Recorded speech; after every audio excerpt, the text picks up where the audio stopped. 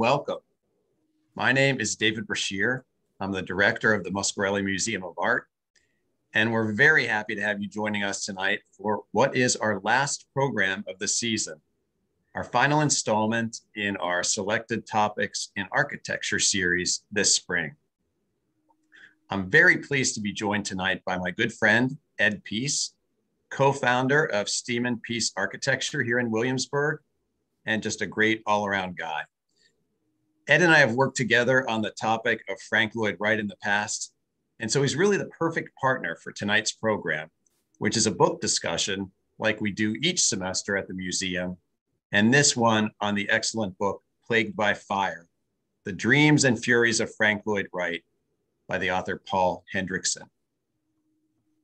Ed and I have twice taught a course here at William & Mary on Frank Lloyd Wright, an entire 4-credit semester-long course on, yes, just one man.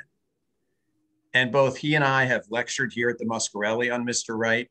So for each of us, Hendrickson's book was both a review and a window into places that we had not yet been in the Frank Lloyd Wright story. So Ed, welcome. Thank you. Thank you, David. It's a pleasure to be here. Well, great. Well, I invite all of you attending this session to join the conversation by posting questions and comments in the chat or in the Q&A functions of Zoom, and we'll happily bring your thoughts into our discussion tonight. And I'll be assisted in broadening the participation by our program producer, Laura Fogarty. So as any good college teacher would, I've brought along tonight some of our slides, and I thought I might run through a few that I believe will help us to bring some clarity to the book and also to set the stage for tonight's conversation.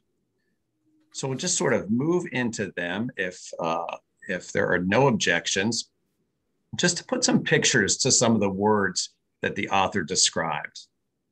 So of course, here is our man, early on and much later on, living almost to the age of 92, born in 1867, as you know, just after the end of the Civil War, and living all the way into the early months of 1959. He talked about, the author talked about Wright's first real engagement in professional architecture, and that was helping out Silsby, Joseph Lyman Silsby, with the Unity Chapel, which was built for Wright's uncle in Spring Green, Wisconsin. And Wright involved more on the interior than the exterior here, but this is it. This is the building we're talking about. And of course, Louis Sullivan, an important part of the Wright story. Here is the man, that next very significant position that Wright held early on in his career is Liebermeister, as he was known to call him. Talked about the Charnley House, that project, maybe the last one done in collaboration with Louis Sullivan in the residential realm. They sometimes worked for some of their important clients in the residential space, even though at Adler and Sullivan, that wasn't really what the project was all about. But they did do some residences, and this looking very different than what one might have seen in Chicago in the early 1890s. Of course, some of the bootleg houses, the author talked about a few of them. This is what they were often looking like. The Winslow House, that turning point. Frank Lloyd Wright sort of announcing to the world a new direction. The Isidore Heller House, experimenting early on with a new architecture, but on a very tight urban lot within the city. And then some of the real groundbreaking, the changing points, the Warren Hickok House in Kankakee, and just that flowing space. You can see it from the dining room, the living room, and the library. And then right next door, the Harley Bradley House. Family members in those two adjacent houses. The Hurtley House in Oak Park, just outside of Chicago, where the main living quarters in this particular residence are on the second floor. another sort of unique presentation.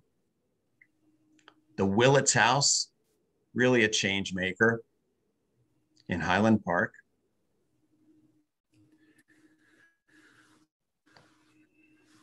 The Cheney House, really sort of a central point of Hendrickson's book, with some of the walls in modern times taken down.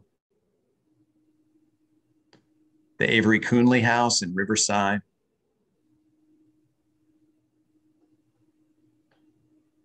And of course, leading all the way up to that culminating point, that masterpiece of prairie style architecture, the Roby House in Chicago. Frank Lloyd Wright's home and studio after several additions. And then that's really about it for right now. So Ed, to start, what did you think of the book? I really liked it. That doesn't say much, but that was impressive to me because I, quite frankly, was sort of not entirely enthusiastic about reading it because, I mean, as you know, we've both read a lot of books about Wright and have read books by Wright, although I've read his autobiography, but that's been quite a few years ago. But I was really expecting it to be kind of a rehashing of what you and I both have already come upon and shared with our classes and other talks. But this was something for me that was entirely different. And I found it, aside, and this is something you and I talked about yesterday, the beginning of the book is a little difficult to deal with because he goes into the gory details of the events at Taliesin in August 1915. And we both kind of wondered if that was a good way to really start the book. But beyond that, there's so many new insights and small asides that came from personal letters that he uncovered or interviews with family members. There's just so much detail about him as a person that a lot of that was very fresh. And in the end, I felt like, or I feel now, having read the whole thing, that I have a much more sort of three-dimensional view of who he was, the good, the bad, and everything in between. And he doesn't hold his punches. I mean, we see Wright in all the things that are extremely off-putting and kind of reprehensible, etc. And then there are those moments of conscience that kind of come through, or the tender moments that he does have. I mean, he's like most of us, he's a complex creature. But yeah, I found it all very engrossing, and he's a great writer, I think. And he does have a journalistic background. He wrote for the Post for a while before doing more of this historical kind of research and biographies. But anyway, I found it really engrossing. And for our listeners and the audience, it's the kind of book, if you are familiar with Wright's work, that's all for the better. But I think even if you're not, at the very least, this is a great kind of springboard to begin to look deeper into the projects, many of which David showed just at the opening here. So yeah, I think it's certainly doesn't require foreknowledge of Wright and his architecture, but it would help. But beyond that, it's a very, very engrossing and I think gratifying book to read from my perspective. Yeah, I think I would agree with you. I think what is really interesting to me is what you said, and that is that this book can be credibly consumed by the novice or the expert. And I can tell you, you and I, as you and I both know, have done a lot of research into Wright. We like to classify ourselves as not being deep disciples of Wright, but very fascinated by the story. And so for us, Ed and I were talking about this recently. For us, it was sort of a review, but with more details than we had in some spaces than previously. But I think Ed's absolutely right. For someone who doesn't have a lot of Wright experience, this is a book that kind of brings you through the story. I thought interestingly was how Hendrickson pivoted right around, which is obviously a seminal moment in Wright's life. It would be in anyone's life, the massacre. But what the massacre really, I think, from the author's perspective, was emblematic of was Wright's complete self-absorption and his ego. And that's sort of how you introduce it. And it also, interestingly, is a way to sort of mark the first phase of his life, and then that long intermezzo, and then the beginning of his second phase of life, which starts in the mid 1930s. And I think it is really important to mark Wright's life as sort of that period of incredible growth and growing boredom, kind of up to 1910, roughly to his early 40s. So he's a successful architect. But as Ed and I know, and we'll share with you, he's an architect who is deeply frustrated by his inability to gain commercial commissions. He really has only, a couple handfuls of commercial commissions throughout his entire life. He is largely a residential architect, and that doesn't quite square with him. He wants to be more, but he never really gets there in any meaningful way. And so up until 1910, he's doing a lot of houses. The author, I think, presents it really well, that he gets a little sort of tired of it. He feels like he's worked it all the way through. And then he sort of comes to this point where he doesn't know what to do next. And what has always amazed both Ed and I is you can have a lull in your career. Anybody does. Anybody has the high points and the low points. But Wright's low point of his career lasted about 20 to 25 years. That's a whole career for most people, from the mid-teens all the way up through the mid-30s, maybe even the early teens, as he's sort of working through some of the problems that sort of culminate with this massacre. And so to me, it's interesting. I really did not enjoy the first few pages of the book when, as Ed says, the author went into some pretty graphic detail about what went on that dark, dark day. But as I got more into the book, I really appreciated some of the nuances that the author had spent so much time digging into. Ed, for you, what were the surprises in the book? I think the biggest surprise, and it's not new for some people, but I had absorbed the prevailing myth about Wright's childhood, particularly relating to his mother, that, and of course in the autobiography, he talks about it in his own words, where his father is virtually invisible in that whole story. Because for those of you who haven't read the book yet or know the history, Wright's father and mother divorced when Wright was about 16, I think, 16 or 17, and 15, somewhere in his mid-teens. And the story was usually presented primarily because Wright said it himself in his own words, that his father walked out and that was that, and left him destitute. And then the whole story of his mother wanting him to be an architect, which is all true, and she had provided him with the Froebel blocks as a little boy to learn geometry and all that. All that part of it was true, but the myth that the father was a bad guy and a loser and left them alone, he really blows that whole story to pieces. And you just see, I mean, it's much sadder than that in a way, and that his mother was really probably a very ill woman. She was probably bipolar. She had a horrendous temper, terribly abusive to her husband's children from a previous marriage. And it was awful. It was awful. And so when he left, it was her, Wright's mother, Anna, she was the instigator for that whole thing.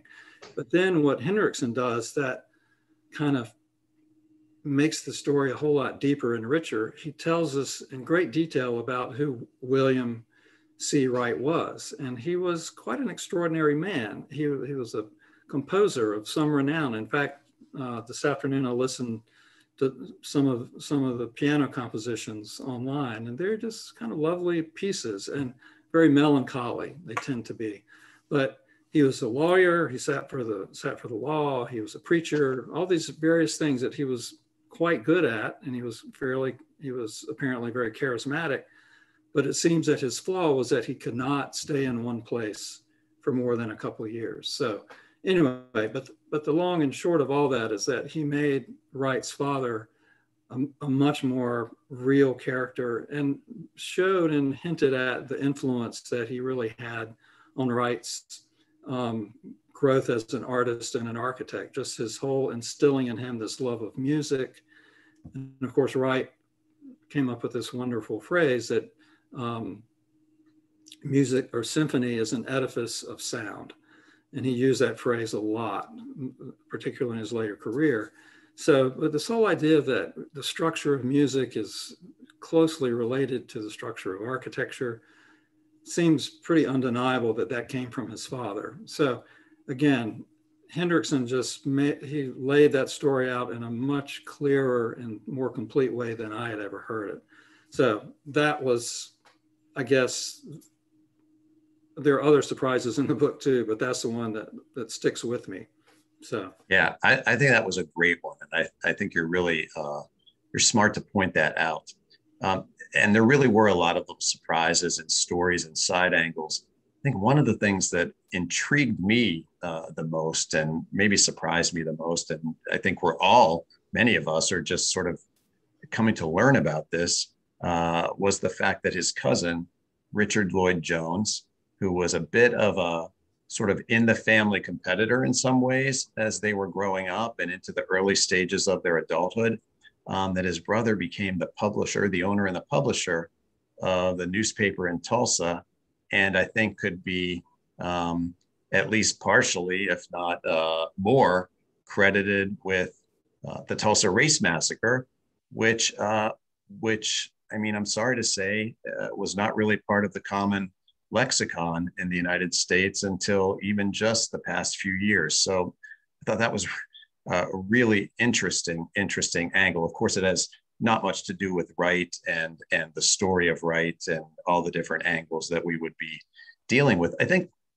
to me, what was interesting, and I'm not sure I've ever read a book like this before, but was the way that Hendrickson really used his experience and background as a reporter to go down what might be considered to be little rabbit holes, to sort of dig deeper in areas that a typical architectural historian or author of architectural research wouldn't necessarily spend time with. But it helps us understand Frank Lloyd Wright that much more. For instance, I think we're all puzzled in the Wright story by his detachment from his family, including his children.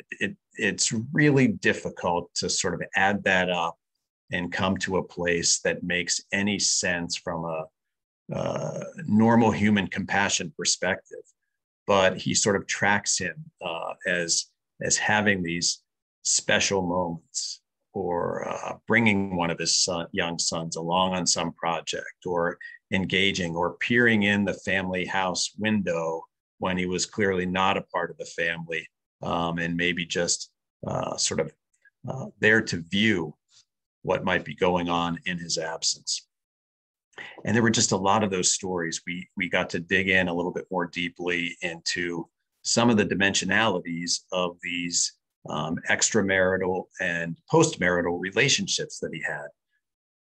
I'm not sure that I was aware as much of the story of him and Mema Cheney, Borthwick, being maybe not always in perfect synchronicity when they had decamped to Europe. So that was a bit new, at least in my knowledge base. And then some of the hysterics of his later second wife, and leading, of course, into his third and final marriage. I was impressed, Ed, and let me ask you if you feel the same way. I was impressed by how much Hendrickson had read. He had consumed a lot of the material that you and I have both consumed. I found it refreshing that he had been educated in some of the Wright story as told by the noted architectural historians like Vince Scully and Richard Guy Wilson. Also, as you and I both know, Neil Levine has written a couple of books that are really important in more recent years, and also sort of visited some important architectural critics and their work in the Wright space.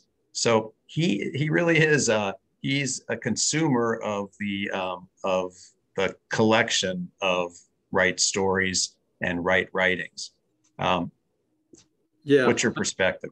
No, I think that I totally agree. And I think what you said in the beginning about his being a reporter, that he clearly brings those skills and talents to this book, because I can't imagine the amount of time and research and just, walking the streets, going to the buildings, going to the places, finding the people, going into the archives of, these obscure county records in Alabama to learn about Julian Carleton, who was he was the servant who killed Mama and the rest of the people. So, I mean, that's just an incredible amount. But there's some real fruitful things, some extremely fruitful things came from that, obviously. And one of them that I particularly liked was his quoting from the letters of Lewis Mumford and Wright.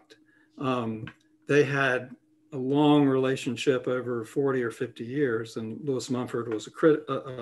He was a critic, architecture right? critic, and generally favorable to Wright, but not 100%. I mean, and they had a very honest kind of relationship. But the letters that they exchanged, particularly after the 60 years of architecture, the big exhibit,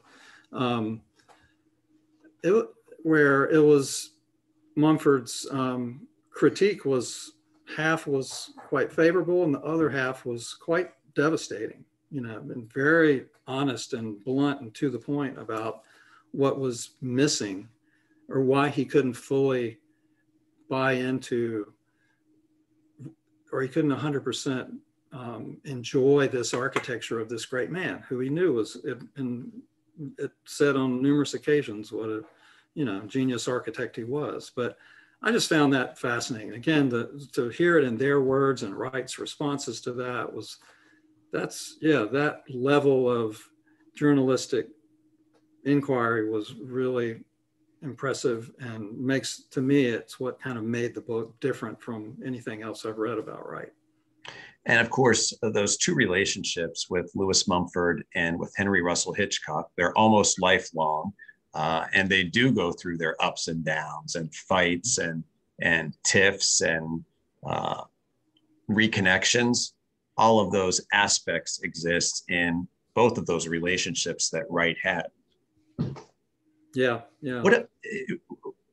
Maybe you can spend a little time, Ed, talking about some of these relationships he had with his clients, because you and I have spent a lot of time imparting to our classes and other groups that we've talked about just how important some of these relationships were, and just the way that he worked with clients, inviting them in initially to be part of the program, and then making sure they knew their place in the ongoing relationship.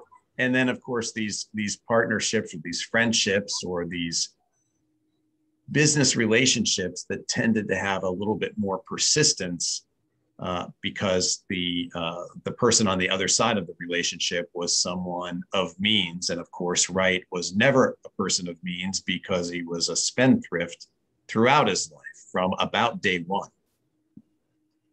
Yeah, and if you look at the important clients, and this is, of course, common knowledge in the Wright lore, it would be Hib Johnson of the S.C. Johnson Company, where he did the Johnson Wax Building, it's an incredibly important project for him in 1936, where that was the beginning of his, second career or maybe third career. But yeah, so Johnson was an important one. I felt like the book probably skimmed a little bit over that more than I would have expected. And then, of course, Edgar Kaufman, where he did Falling Water, and tried to engage in a number of other projects with him that none of them ever quite took off. But yeah, I mean, and the pattern. And Darwin Martin, of course. Darwin Martin, who was his, long-suffering, loyal client who Wright would hit up for money about every 5 years or 5 months, depending on the circumstance. And Martin would come through most times, yeah, but it did seem like the pattern was, as you said in the beginning, Wright would sort of draw them into his lair. He'd love for them to come to Taliesin, and he would welcome them there, and they could see this, this wonderful environment. This is who I am. This is the kind of architecture I do. And it was all so seductive. But then very quickly, as you said, he was, in I'm sure many varied ways, made clear who was in charge of this whole thing and would put them in their place. And often the relationships would become contentious. Not always, but there was definitely a strong pattern of that. And one of the more interesting ones, I thought, and I wasn't quite aware of the extent of this, but with the Guggenheim, Hilla Rebay, who was the original director of that, they started off with this very kind of high-minded intellectual give and take, and then at some point Wright just kind of cut her off and cut her down, and that was pretty rough rough language there. And she kind of disappeared from the project, not just because of Wright, but for other reasons too. But yeah, he was not well, I was going to say he certainly wasn't afraid to alienate a client or any of that. But then strangely, there seemed to be number stories where he would get back together with them, whether it's Herbert Jacobs after they did their second house and they kind of parted ways, and the Jacobs were mad at him and he was mad at them. But then they kind of get back together. Or of course, the primary one is Louis Sullivan, where later in Sullivan's tragic final years, right, that was a very dear kind of portrayal of the two of them in those final years of Sullivan's life. So, and that just points to the whole complexity of him. He's such a monstrous ego. He's so arrogant and so vain, et cetera, et cetera. But there are those moments that Hendrickson does portray that show you he's a much more complex character than, it's easy to stereotype him or pigeonhole him, but there is more to it than that. So, yeah. Absolutely. Well, listen, I want to invite our audience to please submit comments or questions into the chat or into the Q&A function of Zoom. We really do want to hear from you, and we'd love to bring you into the conversation. I want to spend just a little bit of time on this intermezzo. So here we have Wright coming all the way up to 1910-ish. Remember Robie House in 1908, 1909. Some of the work he did to his own studio, having the opportunity to be published pretty prominently a couple of times. First in July 1905, an architectural record where a number of pages are devoted to his work and he's sort of lauded. But then given the opportunity in 1908 to present, I think it's 67 pages of his own work and submit this essay in the cause of architecture. He is riding high. He wants to be riding high. That's the person he sees that he is. He believes from day one that he is someone who is here to change architecture, and he works to do it. But then we get into this incredible period where not all that much is happening, right? So he does Midway Gardens. It's a little bit of a failure in 1913 from an economic perspective. It was a fascinating place. And of course, we don't get to see it anymore because it's long gone. And he goes off to Japan and he works for a number of years building the Imperial Hotel.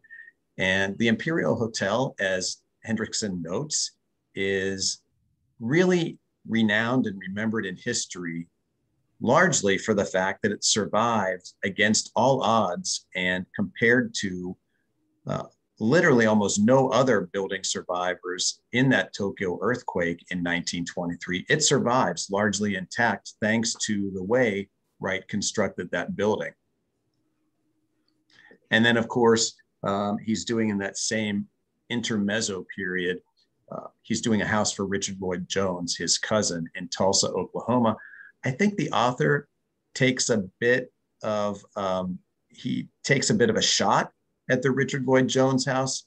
I actually tend to think it being one of his very interesting sort of changing style kind of buildings.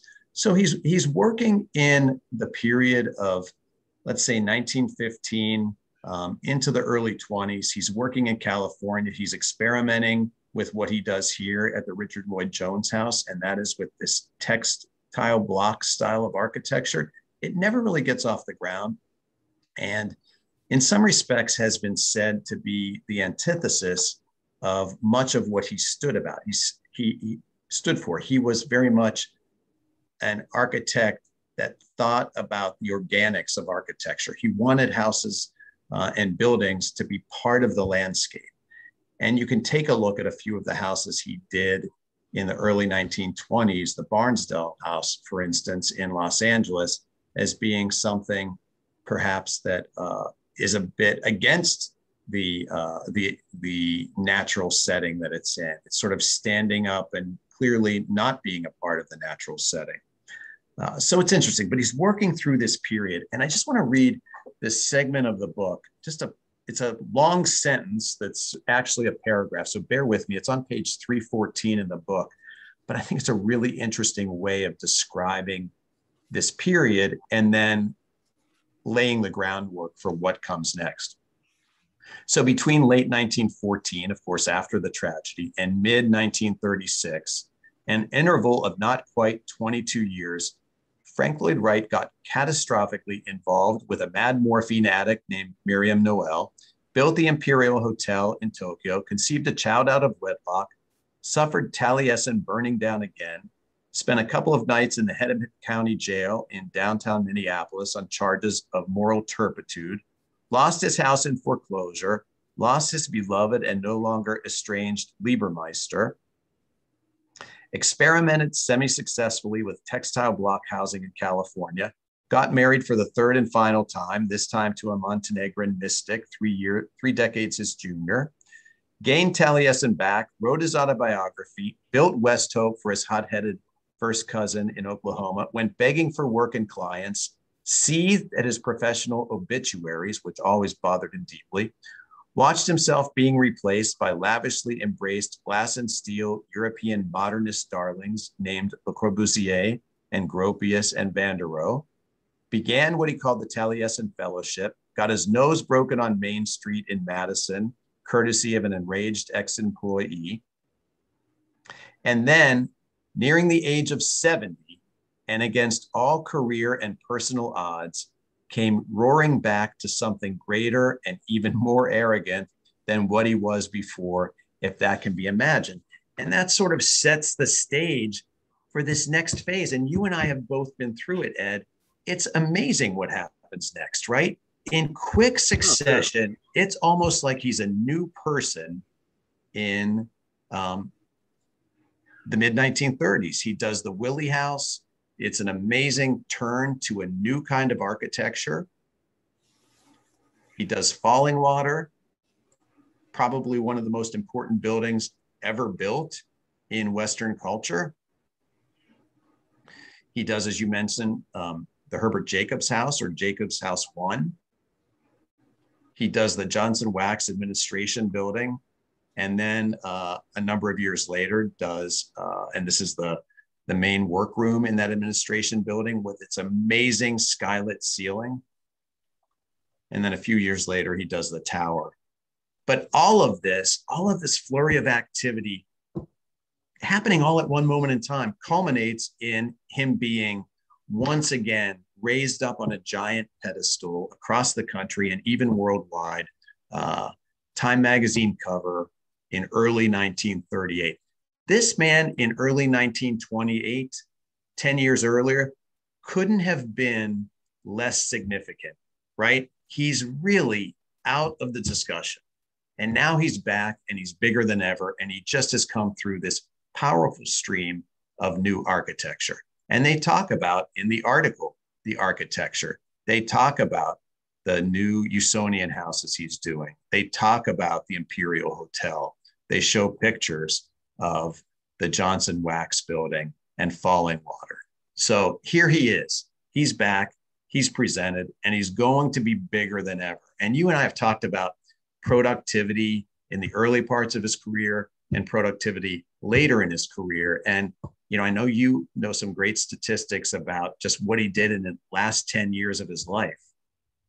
Yeah, it was, and that was in the book. Those last 10 years, and he's in his late 70s and 80s, did 346 built projects, which is unbelievable. Now, granted, not all of them were masterpieces. Some were quite dreadful, as you and I have talked about. But yes. Regardless, it's a truly unimaginable almost to be that productive, particularly at that age of a time in his life. It's just amazing. Yeah. Right. Exactly. He really does have one of the largest bodies of work of any architect in history, probably the largest body of work of any architect in history. Isn't that right? I would think so. Yeah. Yeah. By hundreds of projects. This isn't a long shot. Yeah. This isn't a photo finish. He's in a class all by himself, and other architects have done far fewer projects. I think one thing that's kind of emblematic of that period in the late 20s, when he's really, I mean, the anecdotes about him, about Olga Vanna, his last wife, writing notes to relatives and in-laws begging for $50 so they can buy food. I mean, they were down, and of course, the reason they invented this Taliesin Fellowship was a way to make money. He had no work, so they thought, and granted, it was very much in keeping with how his spirit of apprenticeship. He wanted a studio, but he thought, well, people can pay to come here, and they can do work for me, and we'll give them room and board, and we'll make a little money, and that'll be great. But it was a money-making venture from the outset, which is, all the other high-minded things that have ever been said about it, much of true. It did start with that just, kind of desperate need to make some money. So, yeah, amazing. So one of our audience members today asked the question, and I'm going to be interested to hear your answer to this, Ed, and then I'll give my own answer. Why did Wright not get much in the way of commercial projects? Wow. That is a good question. I'm sure people much more knowledgeable than me have probably explored that. But I mean, a simple answer might be that his success was in those prairie style houses, which were extremely inventive, sort of a radical reinvention of American architecture. And maybe he's a victim of that success. I don't know. I think that's potentially a good way to describe it. I'm going to pose a couple of other potential ideas, because I'm not sure that this question has been answered well in anything that I've ever read. But I think there are a couple of things working here, right? So he's early on in his career in the 90s, and he's working with Silsby, and then early on with Sullivan. Sullivan has the potential to be a major player in commercial architecture, but somehow sort of loses his way. But the real game in town in commercial architecture in the 1890s and into the early part of the 20th century is on tall buildings. And Wright never really gets into that space. It may be that he just doesn't, his firm never has that presence in the commercial architecture space, so he's not being sought out. You and I both love the San Francisco Call building, the newspaper project he did. It was a tower, it never got built. If you ever see pictures of Wright standing in Taliesin West, you'll often see him standing in front of the San Francisco Call building. It would have been a beautiful tall building, but he never really gets the opportunity. And I wonder if he had stayed on with Sullivan or maybe moved around to a couple of the other big firms in Chicago architecture. Of course, Chicago architects at that moment in time were very much in the commercial space, just not Wright. And then I wonder if maybe as he's moving through some of those war years, World War I, of course, there's the roaring 20s where he practically is unemployed. People are building things everywhere, and he barely has any business, commercial or non-commercial. And then, of course, you get into the worst years of the Depression, beginning in 1929 and into the early years of the 1930s. And there's really just not much work to go around for anybody until everything starts to pick up for Wright in about 1934, 1935. He did have a few projects along the way, but they never really snowballed into that next sequence of projects. Yeah, and I think something we haven't brought up here, but we talked at length about it in our classes on Wright, is the Columbian Exposition in Chicago in the Right. 1890s, where that was kind of the resurgence of the Beaux-Arts classicism. And that became kind of the preferred architecture of the moneyed class for quite a while. So right. And he wasn't interested in that. He did not. That was against his principles. He didn't believe in it. It was, just anathema to what he thought architecture should be. And to his credit, he never tried to play that game. So that probably hurt him.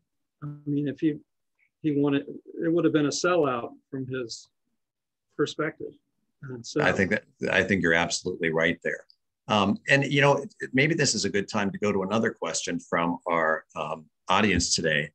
Can we speak more about the specific landscape influences of the environment of the Upper Midwest that influenced Wright, and which elements of Wright's signature designs are still seen today?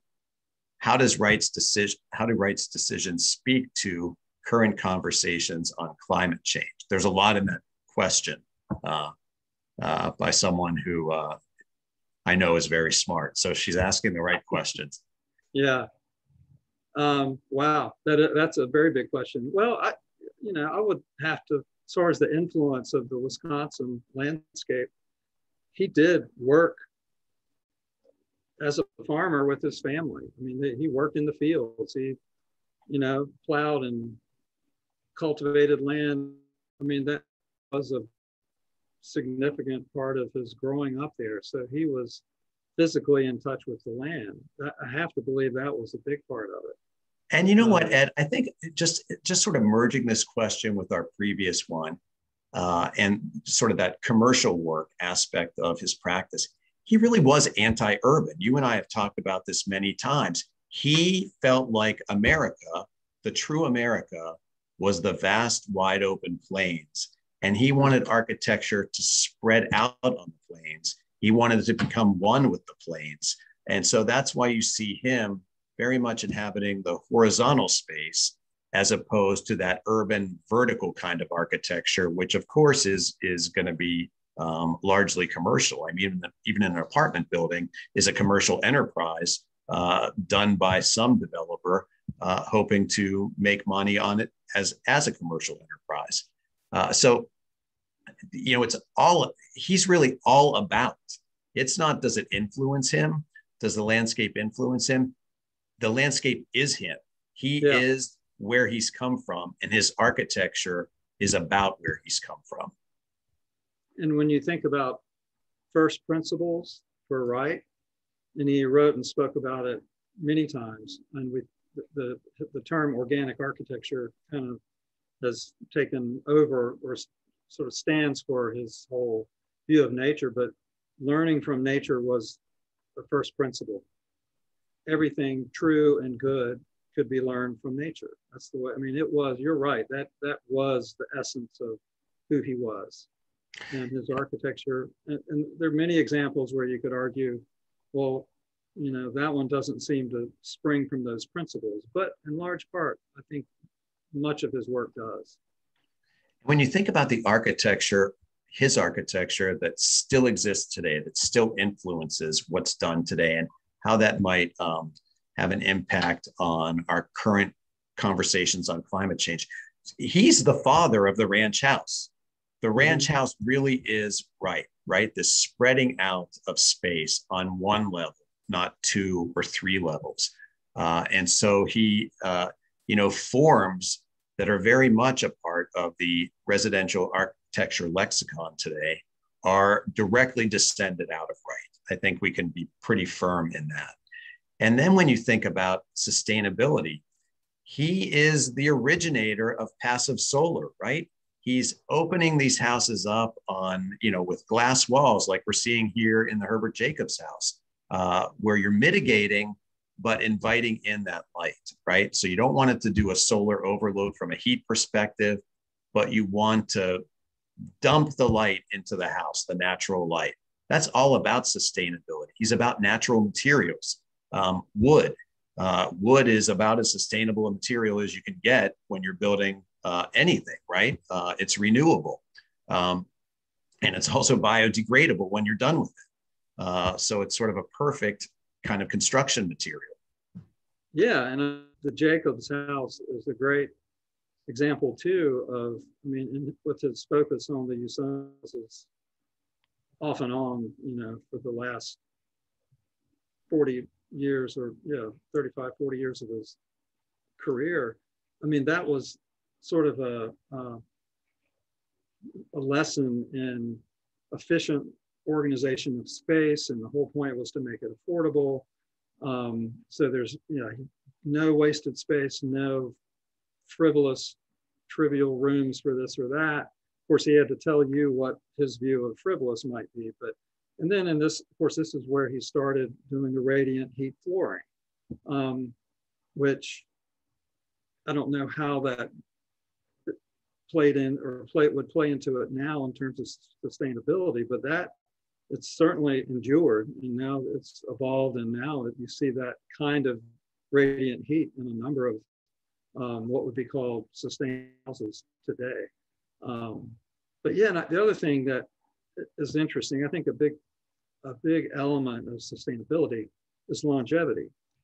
And so a house like the Jacobs looks as relevant today as it did when he built it when it was built in 36. Granted, it takes a lot of loving care to maintain a house like that over all these years, but part of longevity is beauty, that people want to live in these houses, and they have that certain sense of space and natural light and all those things. So that is a big factor in sustainability that I think often gets kind of set aside for more technology-oriented things. So I think that's a factor here, and the Jacobs house is a really good example of that. So, yeah, I would agree. I've just gotten a really wonderful note through our chat that the author Paul Hendrickson has actually joined in on our conversation. So I'm not sure that so we have to be on our best behavior now, but I'm not sure that there's any way that we can easily turn on his microphone if he wants to say anything. I'll leave that to you, Laura, to figure out. But if not, Mr. Hendrickson, we welcome any comment that you want to post in the chat, and we'll just continue on with our presentation. It's an honor that you're here. And I know that you're acquainted with Professor Henry Hart, and I don't know if that's what led you to be here, but it's great that you're here. And your ears were probably burning. We both really, really appreciate and enjoy this book greatly. So, And I think Laura has managed to turn on Mr. Hendrickson's microphone. So you are welcome to join the conversation at any moment. Yeah. Oh, can you hear me? Otherwise, I'll just write a note. No, we can hear you perfectly. Yeah. Okay. Well, thank you very much. And I'm a great admirer of all things William and Mary, and in that beautiful city town. And I had a son who almost went to William and Mary. And yes, I've come lately to have a virtual email friendship with Henry Hart, and he spoke highly of you two. And so I actually, this is a terrible embarrassment of riches. Please forgive the immodesty, but this is a crazy thing. But at 7 p.m. this very evening, the Library of Congress is airing a program in which they did interview me for a couple of weeks ago, and that goes out tonight at 11 o'clock. It's part of the Library of Congress's Making the Book, and it's about using the resources of the Library of Congress for the various nonfiction books that I've written, because we lived on Capitol Hill in Washington for many years, and those three magnificent buildings of the Library of Congress are like home libraries. But when I found out that William and Mary was also doing something, and then when I found out that the museum director and a architect and a professor of art were chatting back and forth, I thought, I don't think you should tune in, Paul. I think they will rightly find a lot of fault. So just a few minutes ago, I got on, and I have to get off in a few minutes, but I really did want to hit the chat function and thank you and your viewers. You're doing them a service with these book programs, and I would like to dial into a future one that has zero to do with me. But I'll just look on the website. Well, we really appreciate you joining in and understand you have a tight schedule. And I can tell you, you've only been tuned in for a while, but Ed and I have taught a course on Frank Lloyd Wright several times here at William and Mary, a full semester 4-credit course. And we know a lot of the Frank Lloyd Wright story, but we learned more, particularly some of the deep details, by reading your book, which for us was part review and also part consuming more details. So thank you very much. And I'll also tell you that one of our viewers asked me to let you know that your book on Hemingway was also a fabulous book. So you have a fan club within our gathering tonight. Well, that's enough burning of the ears for me. I think I'll sign off, but thank you very much for doing the work. Oh, well, thank you for being here. And for having this show tonight. Thank you. Thanks. We're happy to have you. Ed, let me just follow into that sort of additional space on Wright, because one of the things that you and I have spent a lot of time talking about is he's sort of his own full-time 5-person PR staff throughout his entire life, right? So he's very self-absorbed, as we mentioned before. He has an ego that always manages to soar to a new height. He's out there constructing his own myth. You and I were talking about what the author revealed to us, which we found to be fascinating. His nearly completed degree at the University of Wisconsin was really a barely started academic exercise, right? So that's a really big story to be telling. A sequence of increasingly sophisticated falsehoods about a college education throughout his life. So he makes the story up that he wants. He never backed down on that. Yeah. He never backed down.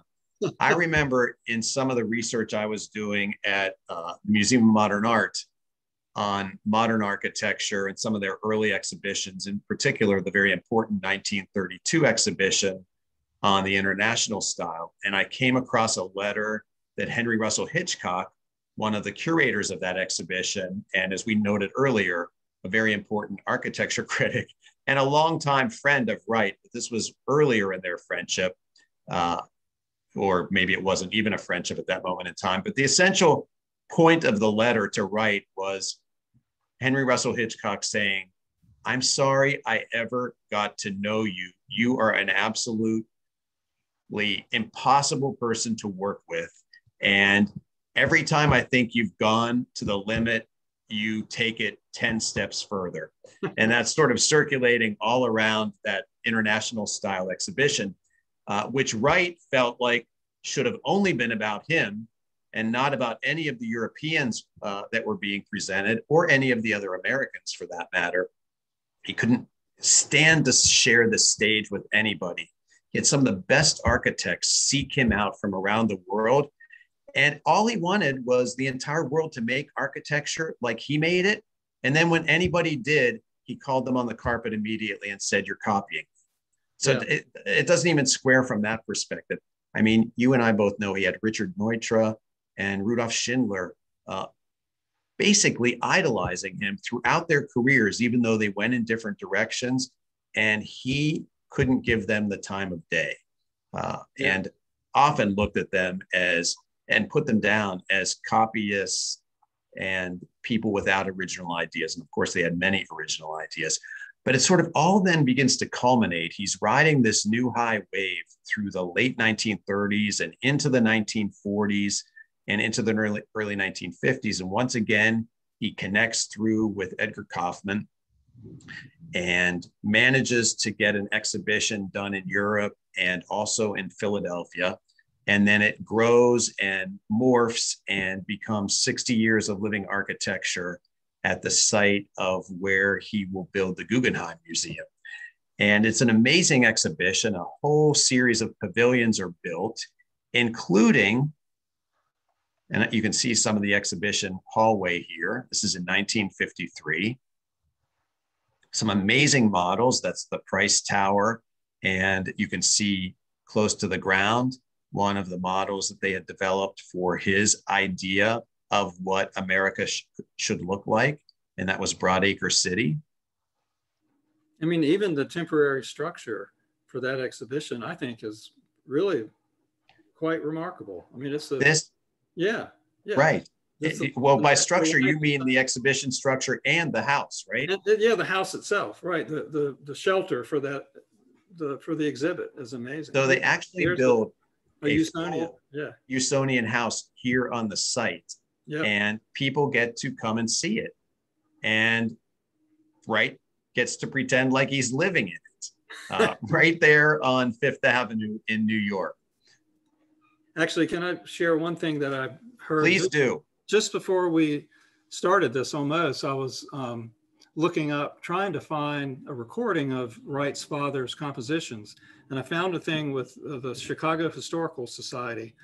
And I can't remember the person's name, I'm sorry to say, but he mentioned why Wright sort of excluded his father from any credit, any mention as being an influence of his life. And this historian speculated he did that with everyone who was an influence. He would deny them and exclude them, including his father.